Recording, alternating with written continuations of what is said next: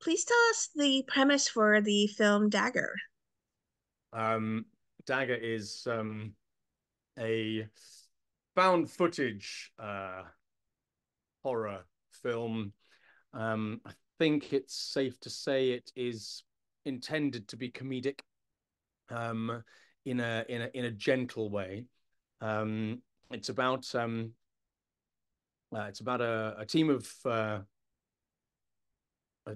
film crew who are shooting an advert, um, and they go and make their advert in this beautiful but very very scary house.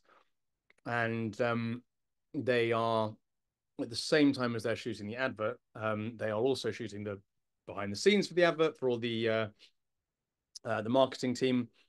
Um, and that's one storyline in the film. So you've got these guys shooting an advert, actors and crew, and then a separate storyline.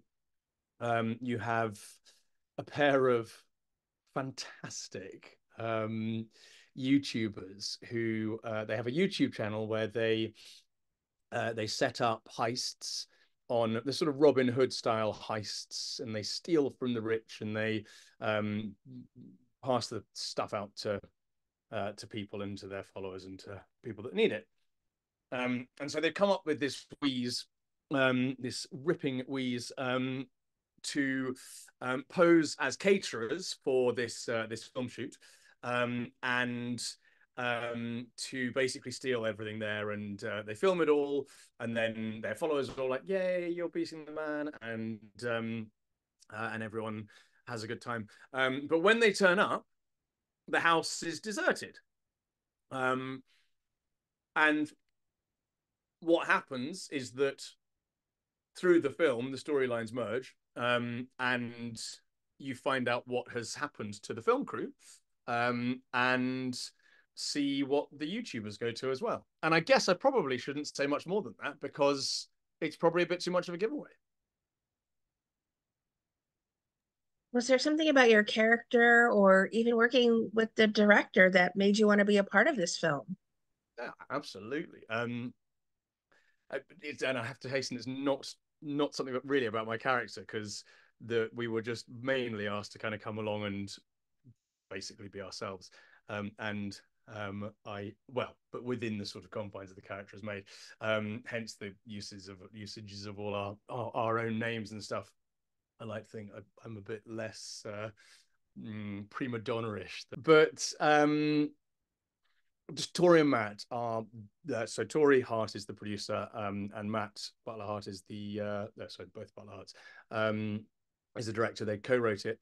They're very old friends of mine, and I really really love the way they work. I think that what they do with material and the way they go about doing it is awesome. I love their energy and I love their output.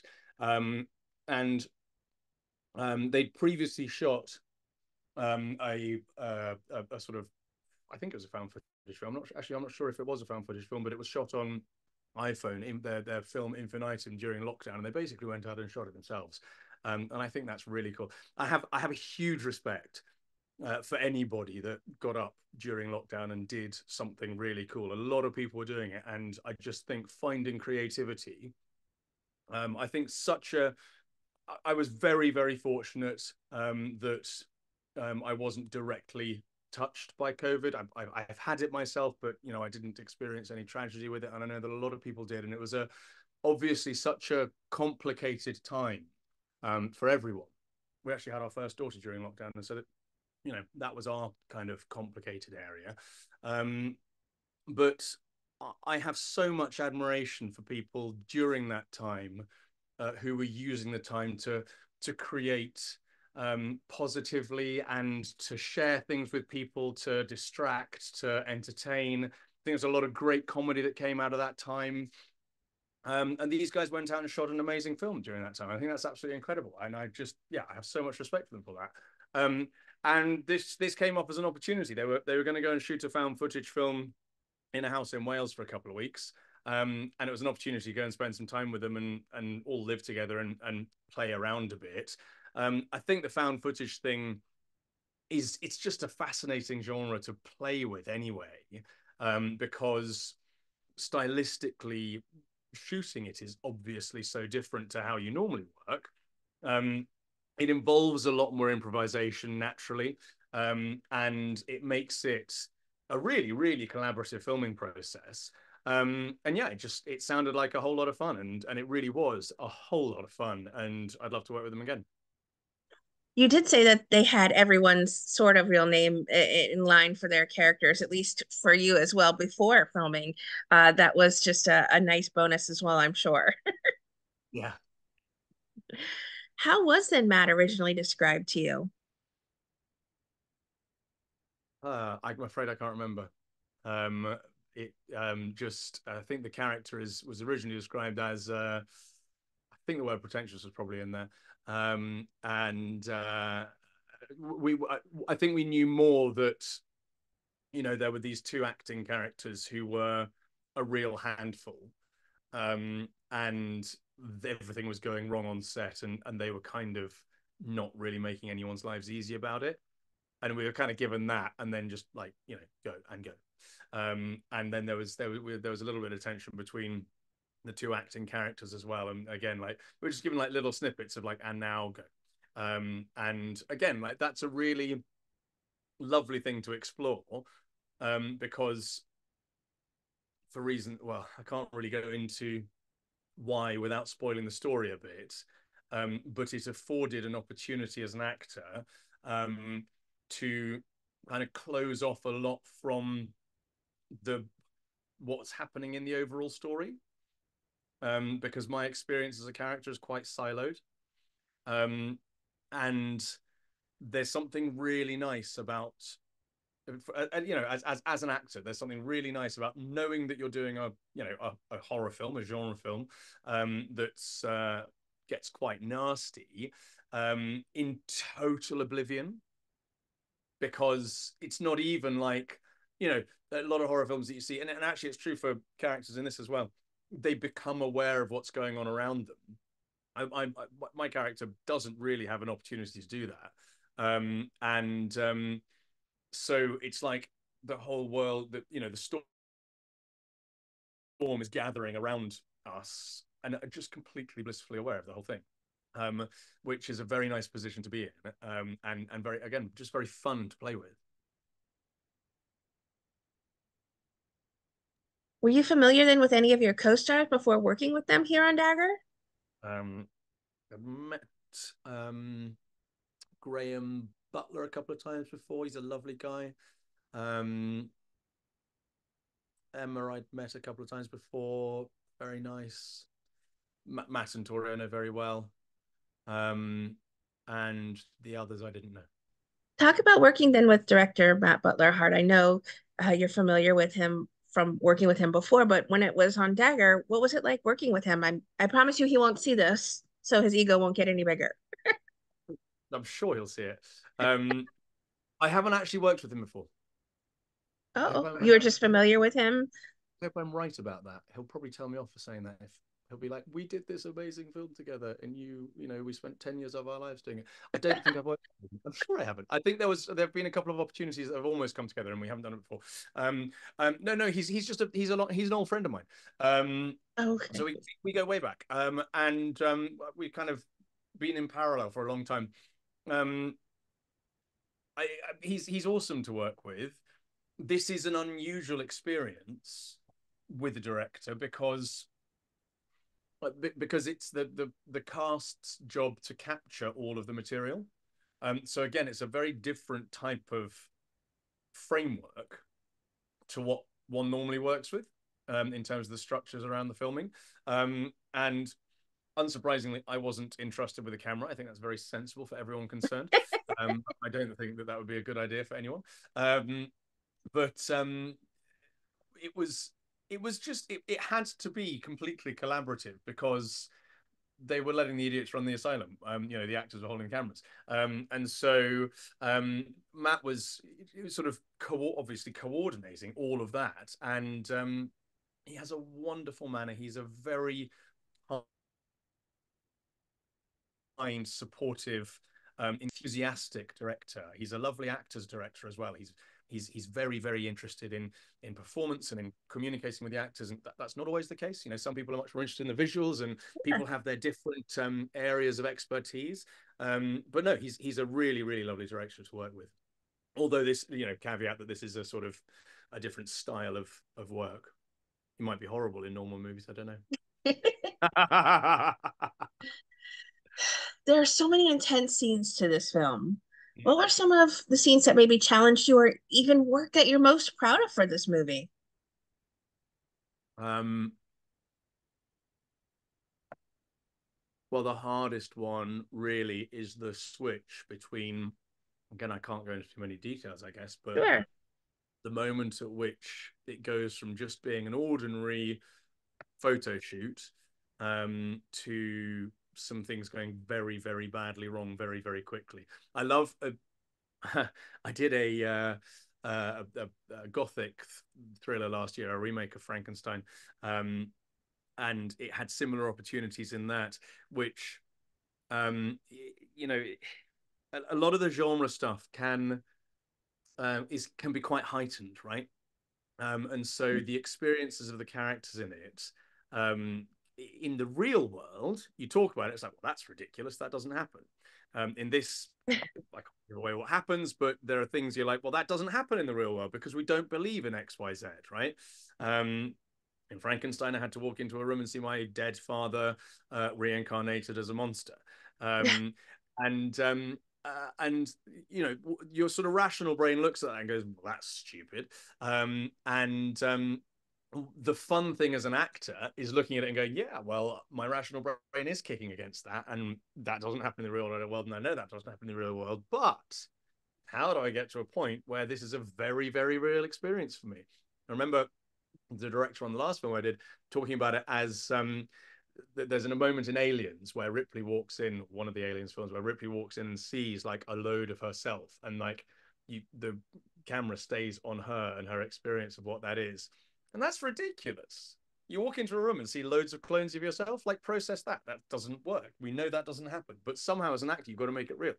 And that's fun because it's really hard because you feel like part of your brain for the whole thing is just like, this doesn't happen, this doesn't happen, ghosts don't exist, people don't come back to life, whatever the scenario is doesn't exist, and yet somehow you have to get emotionally invested in it, and it has to be like 5,000% real because it's such a strenuous emotional situation. That's the most fun stuff to play, and kind of pretty much the hardest bit to get into as well, I think. With adrenaline going at an all-time high for this film, especially, how do you tend to shake off a long day of being on set? Well, this was lovely. We were all staying in the house together. It was the budget was fairly modest, and so we were all just hanging out together, having communal meals, and a couple of drinks, and blowing it all off at the end of the day. And it was just a really close knit group of pals, and it was very very very good fun. And actually, in stuff other stuff I've done very similarly, really. People often will get together for a bite to eat at the end of the day and a couple of drinks, and yeah, just kind of, talk through what it's all been like, because it is like, whether it's just a long day, or whether you're dressing up in extraordinary prosthetics, or whether you're throwing yourself around the place, or whether you're going through really heightened emotional scenes or whatever, or whether you're trying to go through a heightened emotional scene and someone's telling you that, your chin's not positioned in the right way or whatever, right? There's a whole load of practical considerations that come into all of this stuff. And we all often generally just like talk it all off at the end of the day. But this was particularly nice because it was such a tight group of people, and just, yeah, very very good fun. A bit like shooting a film and having a house party at the same time. What do you think it is about Dagger that's sure to make it such a standout sort of horror comedy mixture? Mm-hmm. Well, look, conceptually, I think the way they put it together, in terms of the stories, I think it's great. I like the underlying premise. Um, I think it's fun. I think it's not trying to be bigger than it is. I don't think it's trying to be. I think it's doing a very good job of what it is. I think the performances are good. I would say that, but You're everyone biased. else's everyone else's performances are good at least. And I think it's good fun. It's a quick film. I think it's 90 minutes, and it just picks you up at the beginning. I have to say, Ellie and Riz, who are the YouTubers, I hadn't met them before a screening of it because our storylines don't coincide. And I didn't know them previously. They are phenomenal, and their characters really like push the whole thing through. Um, and it's just that they're great fun as characters as well. It's really good fun to spend some time with them. And then it all goes seriously wrong, and that's equally fun to be involved in and be part of. And they're like, oh god, it's horrible. Um, so I think it's just a very enjoyable film within this genre, and does what it sets out to do really well. I think Matt and Tori have done a fantastic job with it. I really agree. I think it's funny, it's got heart, it's got humor, and it's an edge of your seat watch as well. So certainly, I really recommend watching Dagger myself. I've seen the movie. Good. Well, I know you have some personal things going on lately, but have you been working on any movies recently? So I have sort of segued a bit into, not a bit, I've segued into producing and writing. I have a film coming up hopefully shooting this summer that I wrote that's about female pilots in the Second World War. Cool. Um, and I can't say anything about it because it's quite big and it's got quite a lot of big people involved in it. And I have a TV series that I've commissioned with a co-producer from a bestseller that we are hoping to film next year. And then Oh. some other stuff following up on that as well. Um, So you have your hands full, personally and professionally. yeah, yeah, yeah. Busy time at the moment. What would you like to say then to everyone who are fans and supporters of the incredible work you do? If I do have any fans and supporters, massive thank you. I'm just unbelievably grateful. Um, it's a very long road, and it's always. Do you know what? I went to the theatre last night. This is a bit of a segue. Went to the theatre last night, see Hades Town, and Ooh, waiting to see it for I don't know, I must have booked tickets 9 months ago or something. And my wife almost couldn't come because she's due to give birth next week.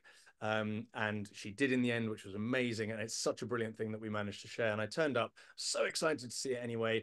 And a very, very dear friend of mine was playing one of the leads in it. And I had no idea. It's a lady called Melanie LaBarry, who I did a show with, a Breakfast at Tiffany's production about almost 10 years ago now, no, 8 years. wow. Um, and seeing people doing brilliantly, and the support that they get to do it is just astonishing. And I was so grateful that I'd been able to kind of know her and be part of that in some way. And I was so like gobsmacked at how fantastic she was and how brilliant she was. And I don't know why I'm saying that in response to your question about fans. I realize I thought there was a link there. I'm sure there was a link there. I guess like I was feeling like a massive fan of hers, and it was amazing to connect with her over that. And we were talking a bit about the support and the route that we have to get through to these moments where we do end up doing stuff.